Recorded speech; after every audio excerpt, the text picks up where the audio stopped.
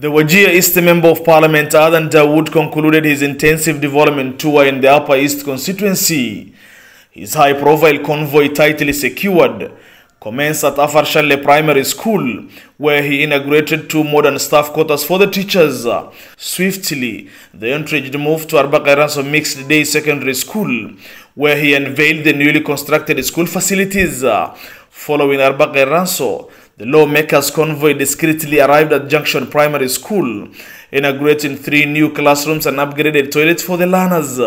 After the junction activity, the lawmaker engaged with the community residing in Lambib location, inaugurating the state-of-the-art chief's office to facilitate community service under the national government purview. As evening descended, the lawmakers' convoy ventured into Wajir town, where the MP launched the construction of 2 classrooms at Hodhan Primary School. The architecture of the classrooms captivated attention, promising an enriching learning environment for the student. To culminate his tour, the MP commissioned the renovation of the 4 classrooms at Rahma Primary School, funded by the Constituency Development Fund.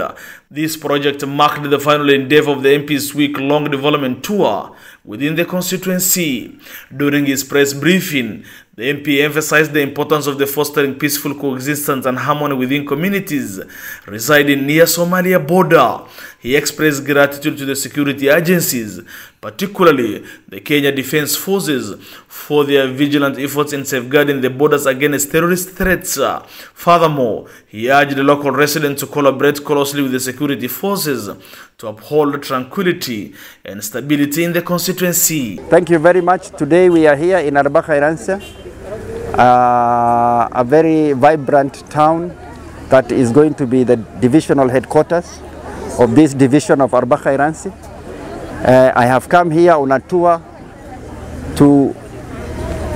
a Thanksgiving tour to the people of Arbakairanse. It is one of the places that has elected me to be the Member of Parliament for Wajir East. And among the things that we are very grateful for is security. Before we used to suffer from insecurity, but today, thanks to the people of Arbakairanse and thanks to the organs of our government, especially KDF, the special forces, and the specialized police units like the QRU, and our young men and women, the KPRs, the Kenya Police Reserve, we have improved on our security and people now can go about their business. The people of Arbakairanse are very hardworking. They lack some basic amenities, but both the county government and the national government will do something for them. Today we also did a groundbreak. We did the opening of the new secondary school, and we are going around the division to do more educational things. But of importance is that education we will not be able to do any services without security.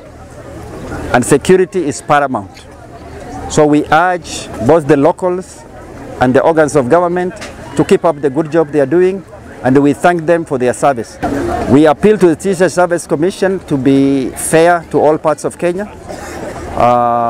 The Commission has already started sending extra teachers to us, but we ask them to do more. But as a community also, we are sending our kids to teacher training colleges. We believe that in the next 1 or 2 years, we will have self-sufficiency in this part of the country.